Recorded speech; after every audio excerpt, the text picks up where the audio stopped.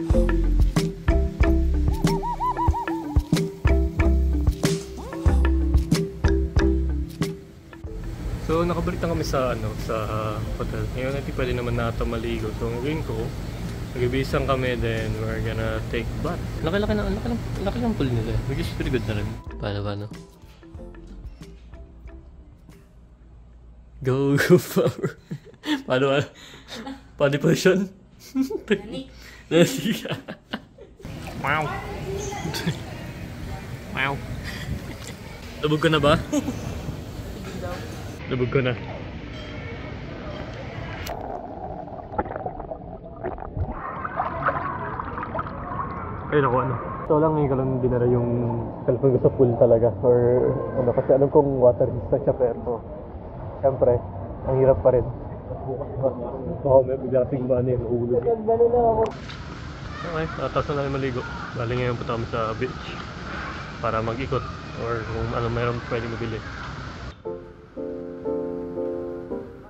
Grabe, wifi.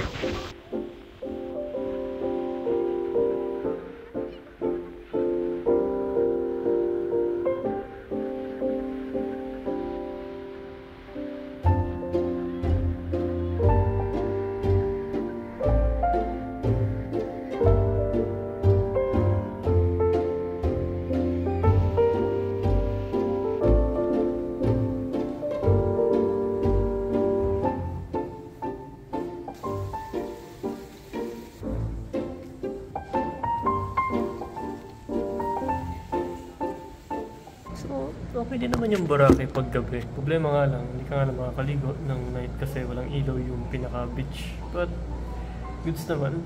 Dami pa rin tao. Buhay na buhay. Para siyang alam mo yung parang Monday to Sunday tapos in a year, like araw-araw yung buhay talaga yung isla na to. Hindi siya parang hindi natutulog. Ganun yung dating niya. So yeah. Papahinga na kami. Bali, pagod na rin ng oras na rin yan. 9 PM na. Okay.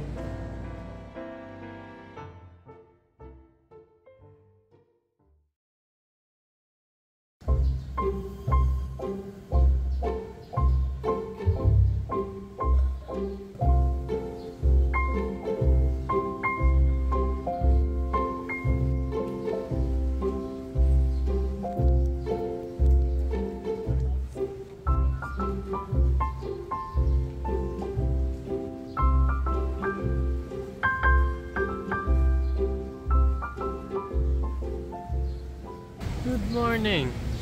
Tapos na namin kumain, breakfast, bali. And may gym pa kasi tapos balak namin sa aming gamitin kaso wala pa isang kasama, itulog pa eh. Ako dun. So, lakas ng alon. Binugbog na kami. Ito hinigop to.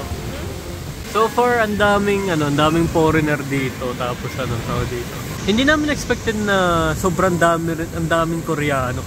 Akala ko mga foreigner na mga kanu lang. Pero hindi. Ang daming Koreano. Konting Chinese, wala pa ako nakikita ng Hapon, but ayan. Wow! Magawa ng sunod. Lubog test.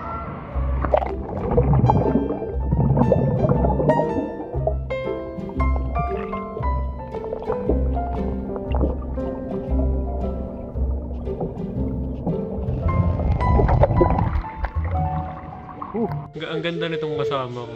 Ayan, Tingnan rito. Hi! Ganda-ganda ng suot to.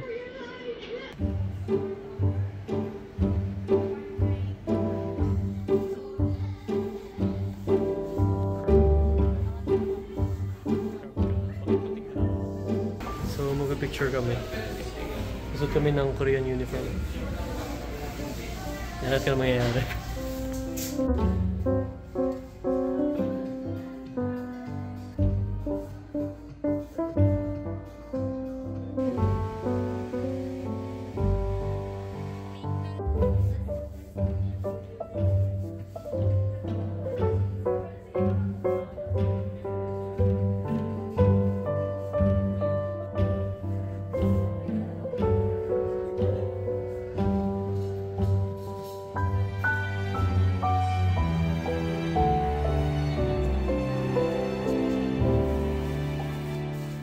Bye hotel. Alam mo, first time ko lang kamong mag-pray na delay sana yung flight. And yan, nagkatotoo nga. Yan, delay po yung flight namin. The reason kung bakit ako nag-pray na sana delay is kasi late na kami nakapunta. Ang boarding namin 10:30, nakarating kami mga 10:50 na. So yeah, buti na pakiusapan namin yung nagkataon talaga na talaga sino mga sundo at na late ng gawain. Ayun, may na lang pasensya sa airlines kasi syempre fault din namin yun eh. But yan, grabe, napaka-hectic. Bumibili ng inumin namin siya pagkain. Yun siya, bumibili siya.